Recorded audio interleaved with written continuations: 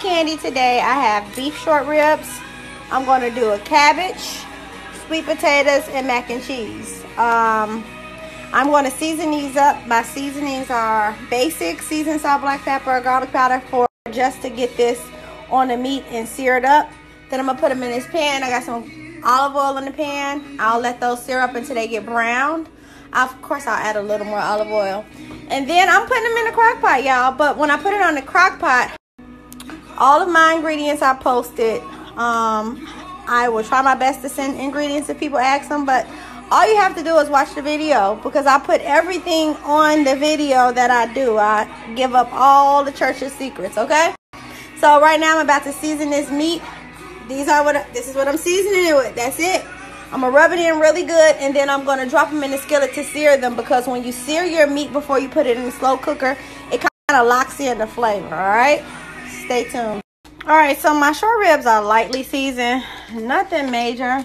I'm about to go ahead and drop them in this pan and let them sear. I don't heavily season them at this point, because I'm not really big on salt, but B, because I am about to make a sauce that I'm going to cook them in primarily while they're in the slow cooker. All right, so I'm gonna let those sear up, and I'll be back. Wash my hands. So they are searing. And look at them. I want mine to be a little more seared before I flip them. I just want like a nice little brown. That's not brown enough for me. So I'm going to let that season darken a little more, so it gets like a little crisp. It is almost like this one. This one is almost good enough.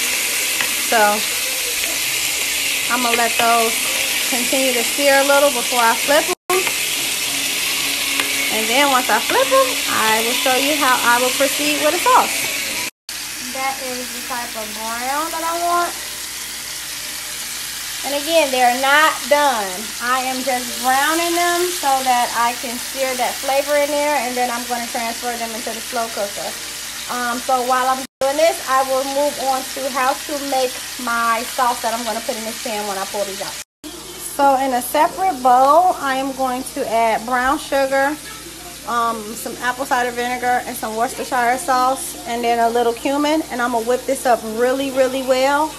And the reason for this apple cider vinegar is going to tenderize that meat really well. It's going to make it something like a barbecue sauce, but not quite a barbecue sauce. So I'm going to whip that up and show you what that looks like in the pan. I'm even going to add some red wine vinegar into this, and then I'm going to whisk it up. And once I'm done whisking it, I am going to add it into the heat and let it cook into each other a little. So my short rib is good. I'm going to transfer it over here to this crock pot. And try not to stack them on top of each other, because you want it all to get the same amount of loving.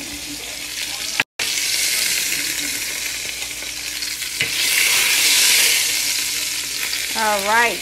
So I got this still hot in the oven. Typically I would add some minced garlic, but I don't really want any garlic right now. I'm just going to take my sauce that I blended and pour it in there and let that boil in a little, and then I'm going to pour it all into that, okay?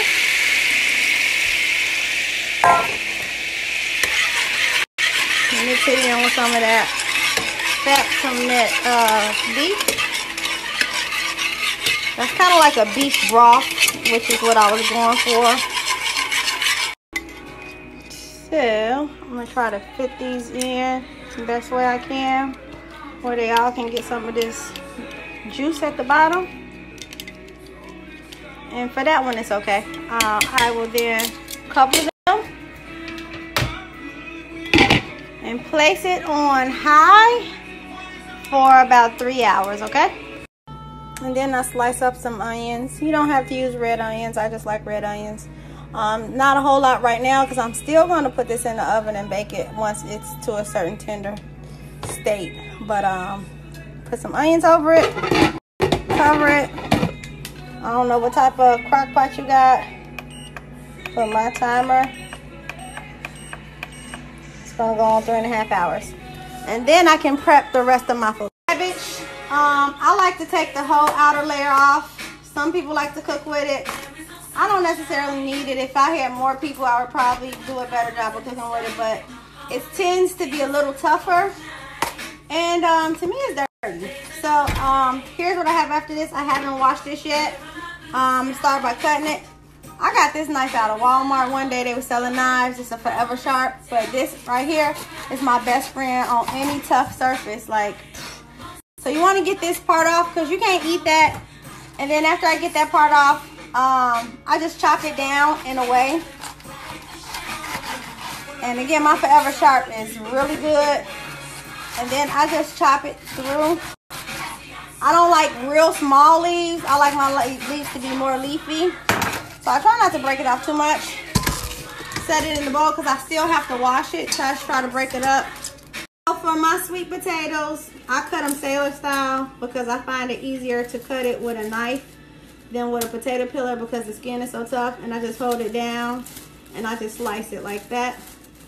I get it done real quick. And I hold it downward so it can fall right into the bag. And then when I'm done with them all, I just throw the whole bag in the garbage. So it took me no time to do that. I come over to my chopping board. I grab my Forever Sharp, slice downward. Not too thick, not too thin. You can slice yours however you like. I like mine to have some thickness, but not too thick. Like this. Drop them in my bowl and get ready to pork. So I have to use turkey bacon to start my cabbage off with. So I'm just going to slice it down in little slices like that. And Tiana left me, so I'm back to doing my own recording. But I'll do that and then I will show you what I do next. So before I put this cabbage on, I discovered a great ingredient on accident. Me and all of my besties was together and I was cooking for them. And I had a sous chef. His name is Martrell. And he accidentally knocked over a bunch of oil into my cabbage while it was fresh. By the way, guys, I triple washed this cabbage because I don't like bugs, spider babies. So it's only because these copper and non-stick stuff, you know, it don't cook right. I'm going to just be honest. It costs all that money and it don't cook right. But then at the same time, it does cook right. So I have all of my ingredients. I'm not putting it all in. I'm going to save half of that garlic for my macaroni and cheese, believe it or not. All of this bacon goes in there. Because we had a pretty big cabbage, right? And then I'm going to put not all of these onions. Because I like to feed the onions in as I go. But to get this nice stir fry. Or not stir fry, but this nice saute in. So I'm going to let this all cook down until it browns. And when it starts browning, I'm going to start feeding my cabbage. Some people call it fried cabbage. I call it sauteed because that's what you're doing. You don't put any water in cabbage when you cook it like this. Please, you got to smother it. That's what it is. It's smothered. This browns, I'll come back and start adding my cabbage. I got my sweet potatoes already diced. I'll cook these last because, again, these are the quickest things. Cabbage don't take no time. This don't take no time. The macaroni and the short ribs is what take the longest. But we got time because those short ribs have a long time before we complete those. So, didn't I tell you don't put me on camera? So, this is how you want it to brown. You want those onions to kind of get a little caramelized like that one right there. Yes. So, at this point, I will start to add my cabbage. And I'm going to add the cabbage and season as I go. So Ty wants to help me. She's adding the cabbage. So you cannot, well, you can put it all in at once, but I like to put it in layers and mix it up and then season on top of the layers. Go ahead and fill the whole bottom up, Ty.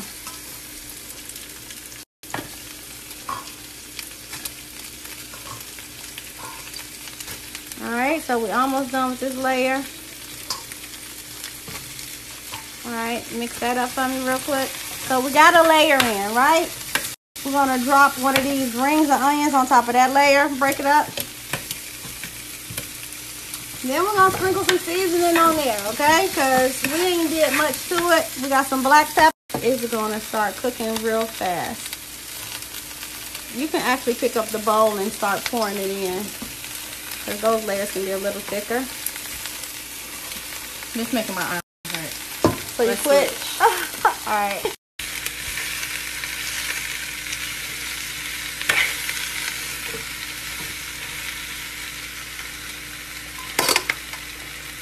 So that's the second layer. And you don't have to do it like me. That's just how I prefer to do it. Dropping it in layers. And breaking up those onions. If you put too much seasoning in it.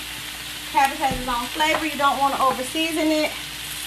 These are just the basics. I will throw some Italian seasonings in here. I'll slice up some more peppers and drop them in there because I like it to look colorful.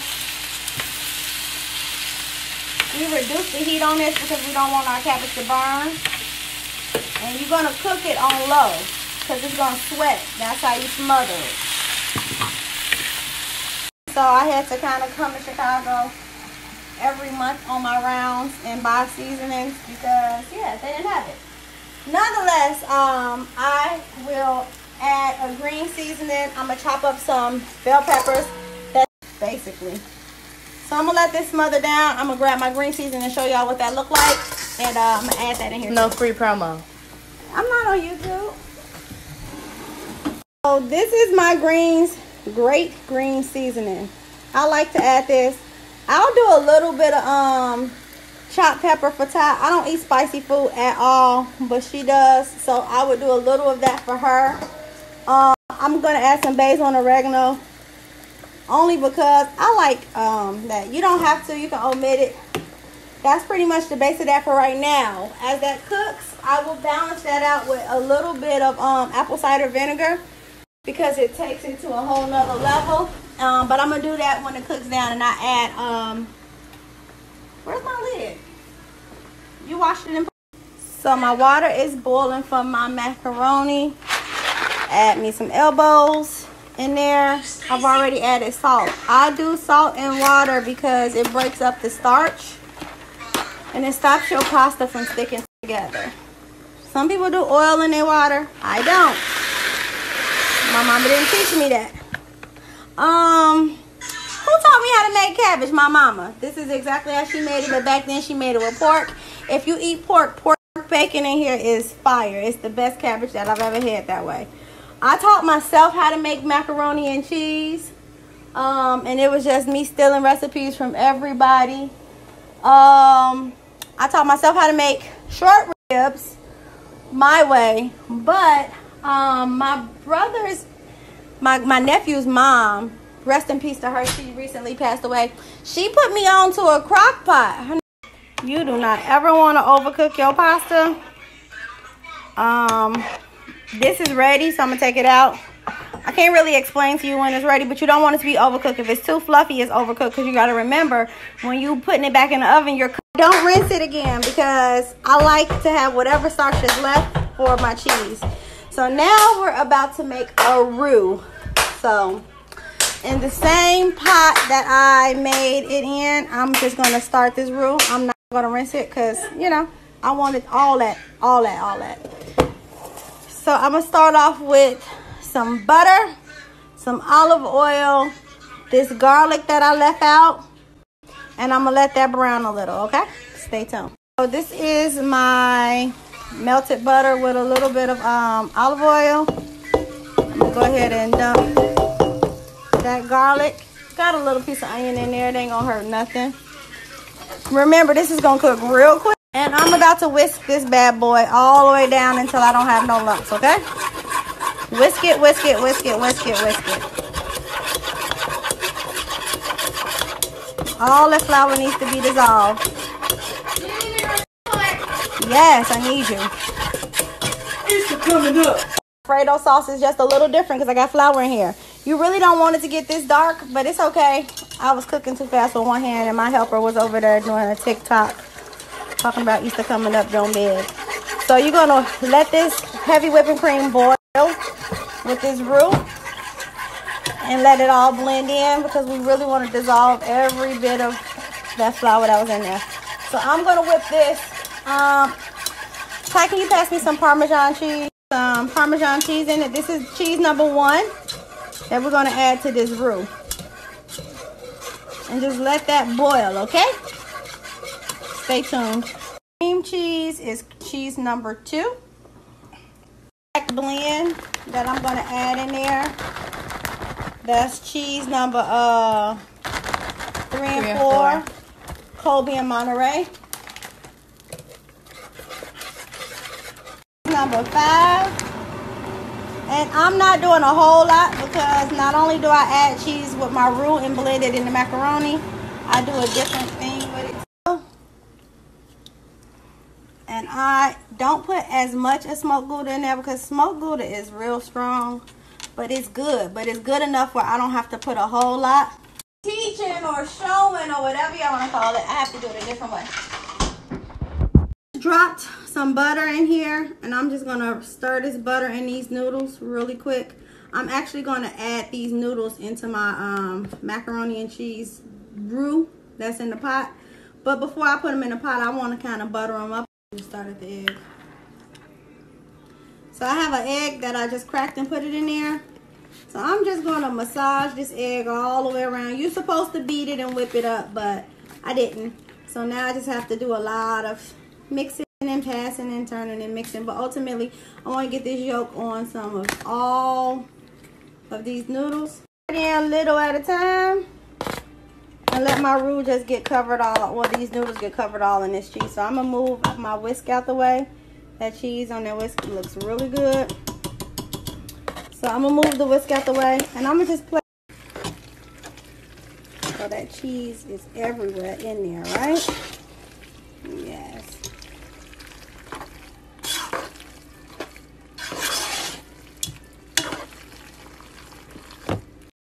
And that's with all the roux. And you go ahead and flatten it down. That was Alma that cut the video short because you was being shady. I wasn't talking about Alma. You know I wasn't talking about her. She didn't make that macaroni left. Lastly, we're going to top it off with sharp cheddar. I don't know what it is about sharp cheddar on the top of macaroni. It just makes it taste so good. You can try all these other cheeses on top, but they don't really melt right. They don't get it all in there. So we're going to cover the entire top with get some cheese that melts, some real cheese. I mean, I don't know if anything is real these days, but you gotta make the best of it. So I'm gonna still take some of this Gouda and put some of this Gouda across the top as well. Again, you don't need a whole lot of Gouda. Because it's strong. It's so strong. But it kind of, I don't know, the smoked Gouda is really good on macaroni. So I'll just add a little bit of this. Yes, sir. Come on now. And I'm going to put some foil on top of here. And there you go. There you go. What's that, Mama? What's that? Oh, yeah. That wasn't finally. So I have the mac in the oven. The cabbage is done. And the short ribs are still in the crock pot. So now it's time to do these potatoes. All right. So you do not need water for sweet potatoes. I got them on. Let me turn them off while I'm talking. So you don't need water for sweet potatoes. They produce their own juice. If you are diabetic, don't eat these because I put sugar in them on top of sugar on top of sugar, okay? For this, we're going to need sugar. I use white sugar and brown sugar. I use vanilla extract. I use cinnamon. I use butter. I gotta grab that out the fridge. And I will use a little lemon juice. I'll show you when to add it. And again, these are all of my good secrets. So you're gonna top them off with just a little sugar. I don't know where this light is getting bad from. And then you're gonna put a little brown sugar. You just want like to put it across all of them, okay? Nothing major. So that's how that looks, all right? And you'll add your vanilla. That's enough. Vanilla ain't really that good, but it helps with flavoring. If you put too much, it's not that good. Put it that way. Then I'll come back with my cinnamon, and I will douse cinnamon across it. Again, cinnamon ain't that good either if you put too much on it. I do not use nutmeg. I just tried to watch my videos and Instagram deleted all the beginning ones. So, sorry y'all. I'll do a YouTube. I have a YouTube by the end of this week. So, this is how much juice, can y'all see it? These sweet potatoes have produced. So, I'm going to stir these up a little and then continue to let them cook in this nice sauce. And then I'm going to show y'all my trick that gives it the best flavor ever. And when you make it, just remember that I taught you it. So you're supposed to let your mac and cheese sit a little so it can form. Ty doesn't like hers formed. She likes hers just like this. Short rib is done to perfection. Sweet potato.